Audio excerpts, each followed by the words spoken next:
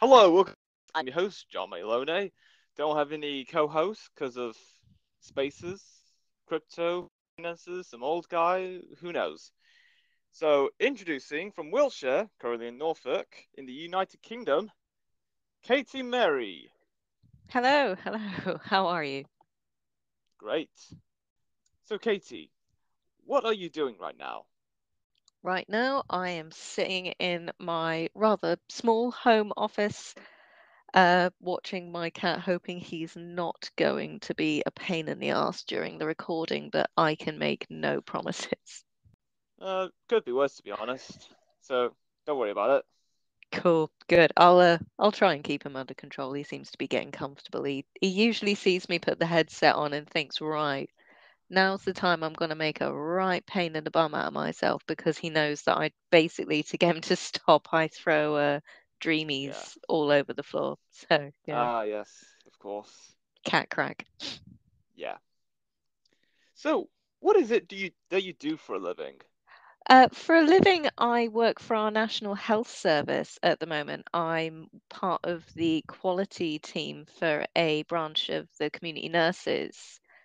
But in my, I suppose you call it my side gig, I write horror stories. Oh, all right then. And what kind of horror stories do you kind of write?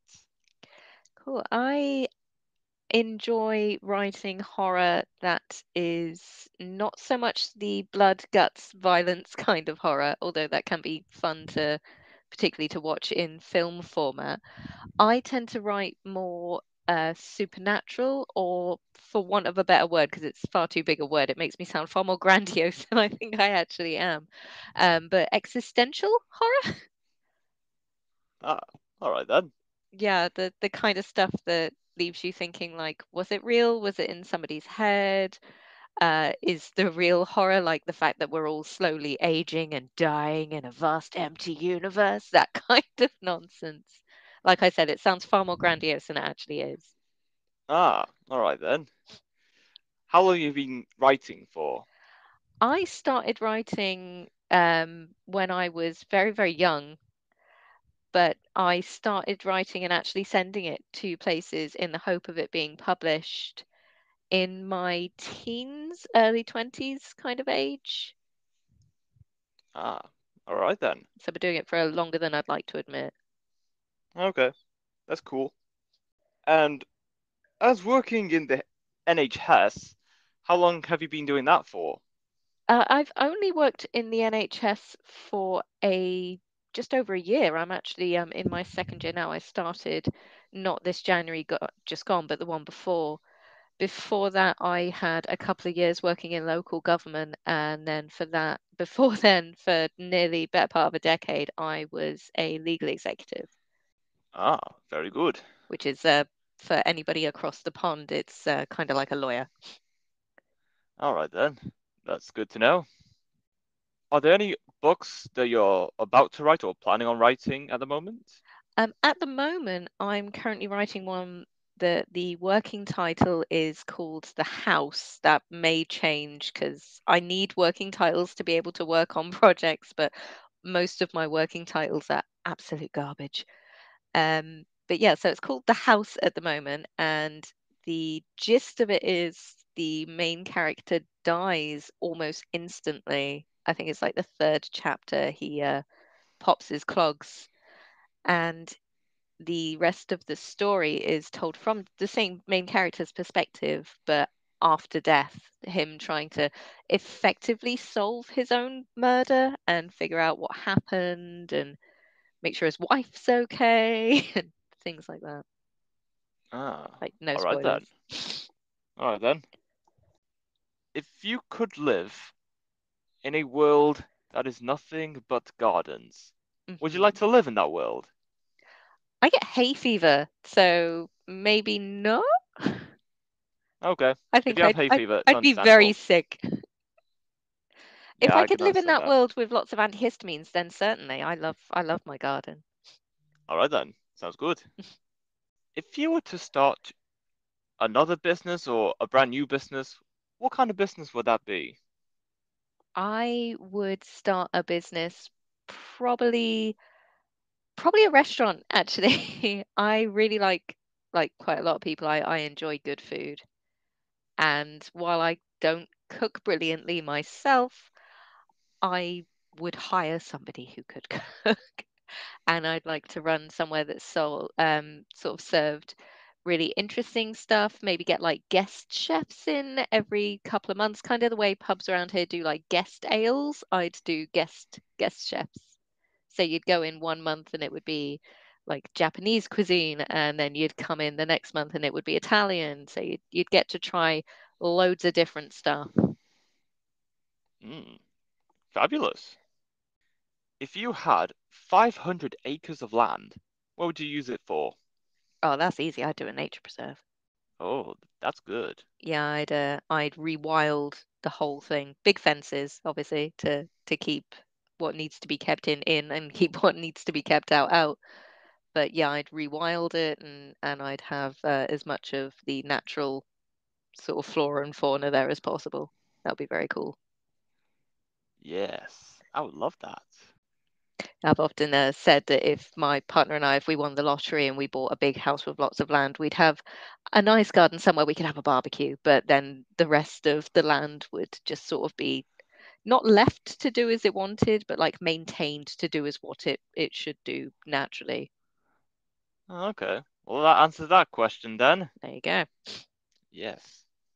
If you could know the absolute and total truth to one question, what question would you ask? Oh, good Lord. There's a question. I wouldn't ask anything about myself. I don't want to know the truth about that. I'm fine living in denial. Um, hmm. I suppose I would ask something along the lines of what is it that people need? I would try and find out what it is that people really needed and then see if there was a way to go about sorting that out. Hmm, I'm I not sure like how that. I'd go about that because I'm not entirely certain what it would be. But Oh, I okay. imagine if I had the ability to know the truth about a question, then I'd probably have something else up my sleeve as well, and I'd be able to do something productive with that information, hopefully. All right. Very good. What's your favorite season? Autumn, definitely autumn. I very much like spring as well, when everything's coming back after the winter. But autumn's my favorite because it's everything's starting to cool down after a nice hot summer, and you get all the lovely vibrant colors, and you get like that crisp, cool air. So when you go out for like a walk, everything feels really fresh, but it's kind of morbid still because everything's still kind of dying. So that makes me sound like a bit like a sociopath. But autumn, Yeah, of course. What is the best way to start the morning? in bed, 100% in bed with no alarm going off. Cool. I hate the mornings when my alarm goes off and it's like, you have to get up and I'm going to wake you up by screaming at you. I like a good morning when I can wake up naturally. I'm far more likely to wake up in a good mood if I've been able to wake up naturally on my own terms. Yep, me too. What could you give a 40-minute presentation on without any preparation? Ah, that's easy but a little obscure, so I do apologize for this, but it would be Legacy of Kain, which is a video game series that came out far longer ago again than I'd like to admit, but I grew up playing that one, and it is a fantastic video game series. So I could talk about that one easily for 40 minutes or longer. I could probably do about 40 days on that one with a no prep. Wow, impressive. It's an obsession. I can see that. What is the most comfortable shoes you own? Probably my brogues. They're really, really padded. They've got like arch support and everything. They're like walking on little clouds, and they look really smart as well. So I like them a lot. Ah, very good. What was the last thing you've asked ChatGPT? I confess I've not used ChatGPT yet. Oh, really? Yeah, I've actually not got round to it. I've read a lot about it and I've watched a few YouTube videos where people are talking about it, but I've not actually used it myself yet. But if I were to use it, I'd be interested in seeing if it could write a good D&D session, like a Dungeons and Dragons session. Sorry, you may have picked up on this already, but I'm a big nerd. So yeah, Yes. I'd probably use it to see if I could get it to do some DMing for me. Fabulous. What is the one thing you can't live without? My phone, 100%, no contest. My phone, definitely. It's got everything on it that I need to survive. I've often called myself an ood, which, again, if you're not familiar with Doctor Who, you might not even have a clue what I'm on about. They're an alien species with at least two brains, one in their head and the other one they literally hold in their hand, which my phone held in my hand is like my second brain. It reminds me where I've got to be, what I've got to do. I have an atrocious memory, probably because I use my phone as my memory far too often. But yeah, Oh, definitely my phone. I go to sleep listening to podcasts on my phone, so I can't sleep without the blooming thing. I wake up in the morning with an alarm on my phone. As I've just said, my phone tells me what I have to do each day. So yeah, my phone's basically my boss. yes, we're all attached to our technology these days. Little bit, little bit. Oh, yes. Well, maybe more than a little bit, but yeah. Yeah, yeah, I'm under exaggerating. If there was a song for every time you entered the room, what song would that be? That would be Papaya by Baby Metal. Um, Baby Metal is a metal band, but the singers are very sweet, adorable little Japanese girls. And while you've got all this big, heavy music going on in the background, you have these very adorable young ladies singing about for Papaya, it's they're singing about how much they enjoy going to festivals and seeing cute boys and eating papayas. So if you listen to it blind, for want of a better phrase, you're hearing what's quite an angry sounding song with some very cute vocalists. But if you know what it is they're singing about, it's frankly adorable. And I love the contrast. I like the fact that I don't take myself very seriously at all.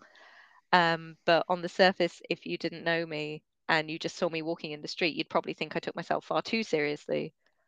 And yeah, I like that. I do that in a lot of things. I often buy things that look very serious on the surface, but if you look a little bit closer, they're actually very silly. Ah, yes, So I do like. Baby Metal sums that up quite well. All right then. Yeah, I do like that kind of thing.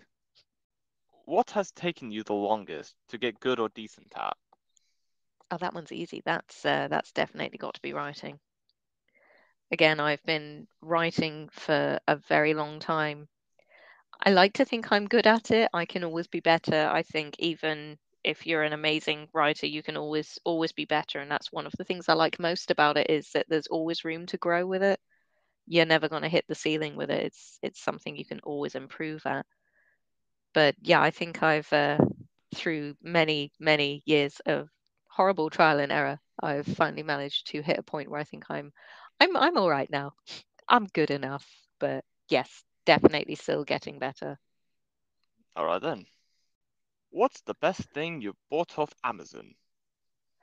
Probably my Kindle. I love my Kindle. It's very small and compact and yet holds millions and millions of books. So it's lovely. I love my Kindle. Ah, very good. I like the fact that you can carry a library around in your pocket. It's great. Oh yes, it's quite convenient. Very much so.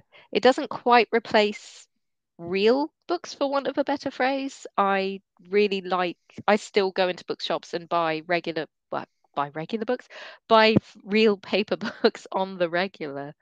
There's something about holding a book and the smell. Kindles can't do they can't replace that, but at the same time, there's no comparison for being able to carry that much in that smaller, compact, and lightweight way. Like you can go on holiday and take your entire book collection with you if you want. It's fantastic. Fabulous. Is there an app you hate, but you use it anyway? Fitbit, 100% my Fitbit app. I hate it, but I use it anyway because it yells at me and tells me to get off my bum and go and do some more steps. It tells me how many calories I've eaten, all the things I don't like to be told or hear, but I know that it's for my own well-being, so I still use it and I still need to be told this horrible information. Ah, yes, that makes sense. So I really don't like exercising. I do it because I don't want to die, but Fair I enough. hate doing it. I don't want to die either, but No, gotta do something. this is it. I'm one of them people you see in the gym and their face is like absolutely tripping them as I'm trying to listen to like a good audio book on my iPod or something, and I'm sitting there hating every moment, but I'm there anyway. Oh, yes, of course. If you had to bury a treasure chest, where would you hide it? Probably somewhere high. I would go up maybe Snowdon in Wales and hide it up there because it's a Oh, pain in the ass to get to. And if I wanted to keep something secret enough that I was going to the trouble of burying it, I'm definitely going to go to the trouble of making sure that the burial spot is hard to find. So yeah, at the top of a hill, big that hill. actually makes yeah, that makes a lot of sense. Because if you hide it somewhere that's hard to reach, then it's This is it. completely out of mind.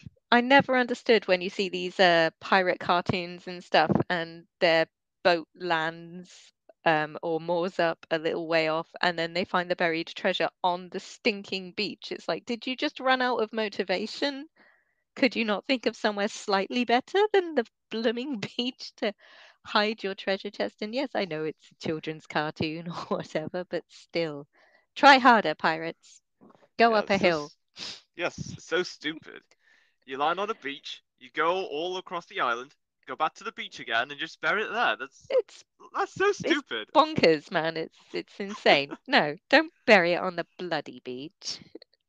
Put it somewhere decent. Put it like on top of a hill under a really big boulder.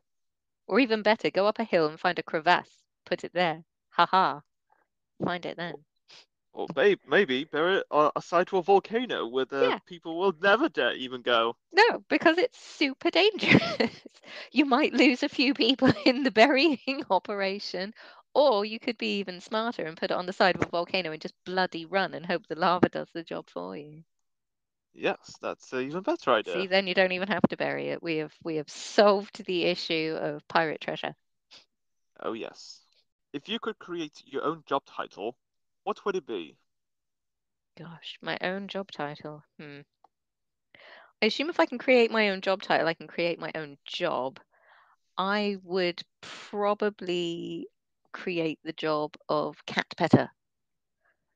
I would like to be paid a living wage to pet cats because that would be nice.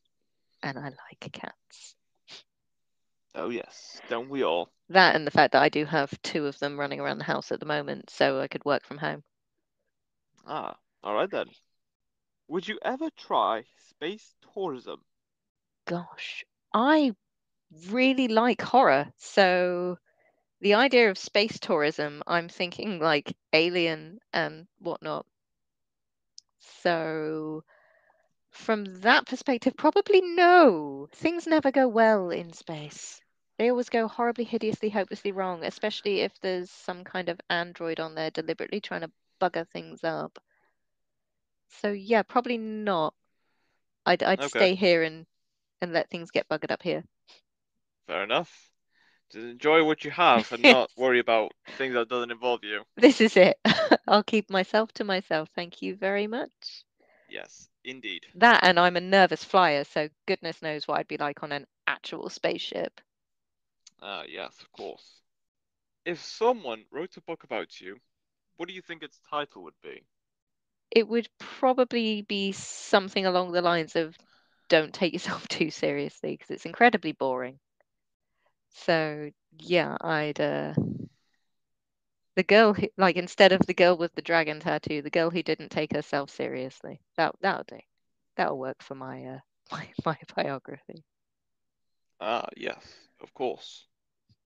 What's a common misconception people have about you?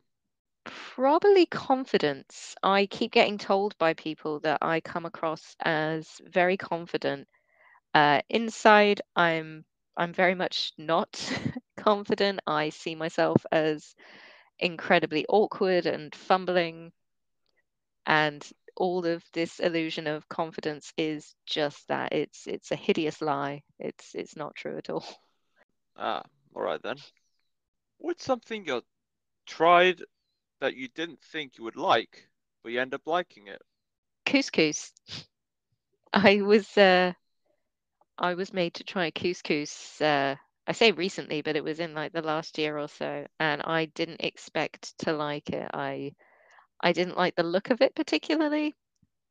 I didn't like the smell, and then I tried it, and now I have couscous quite regularly because it was surprisingly nice. It's Ah, especially very good. nice if you cook it in stock because it absorbs all the water you cook it in, so you get the stock flavor there.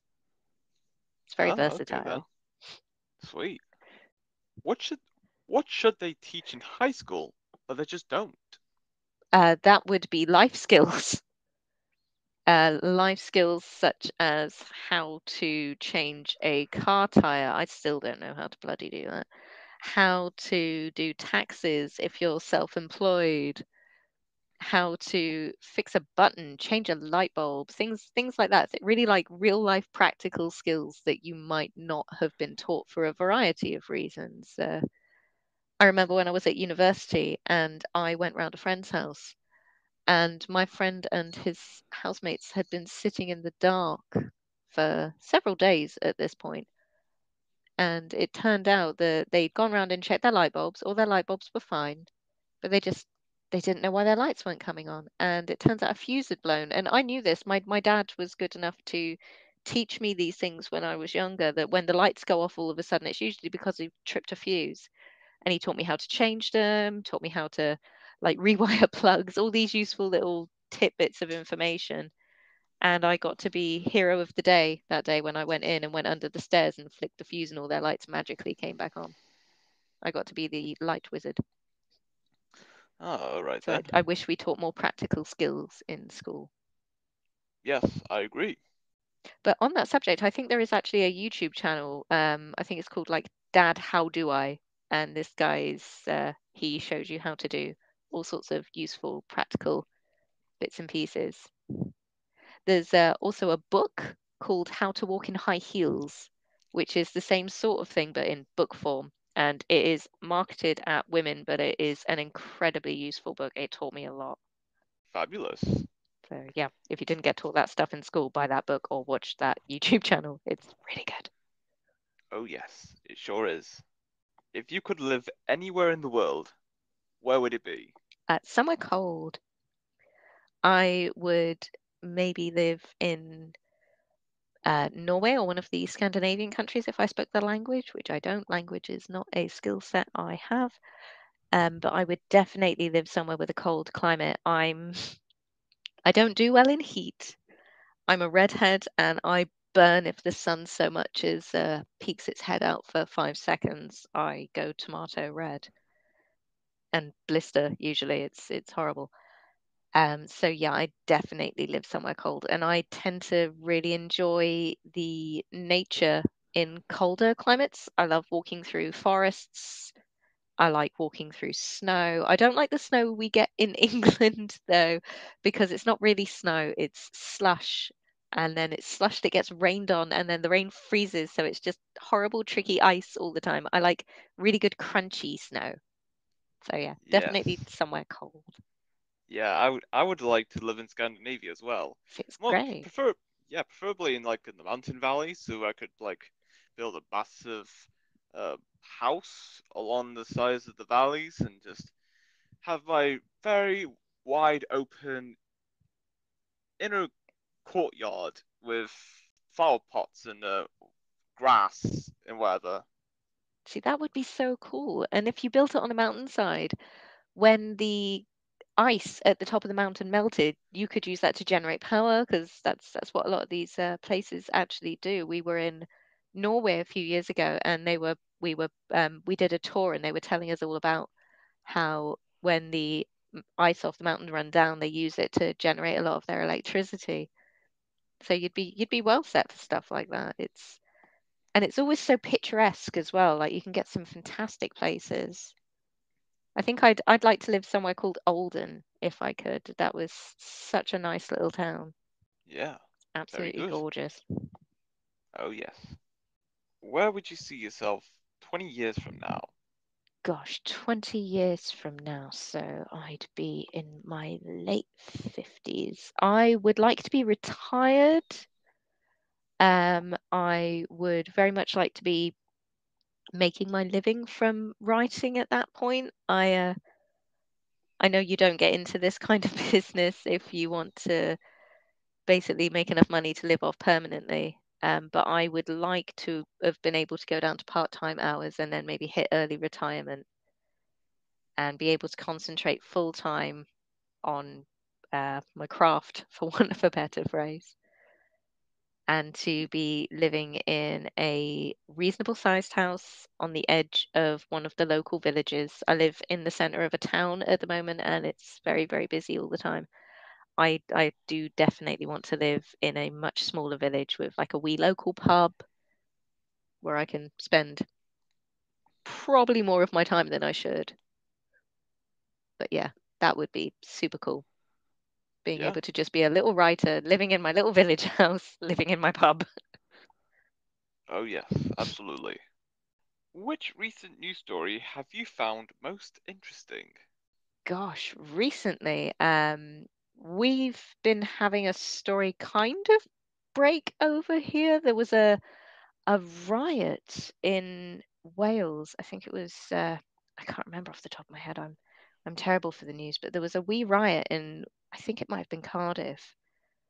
There was a police chase and some young lads died during the course of the chase. There's not a lot of information about it now.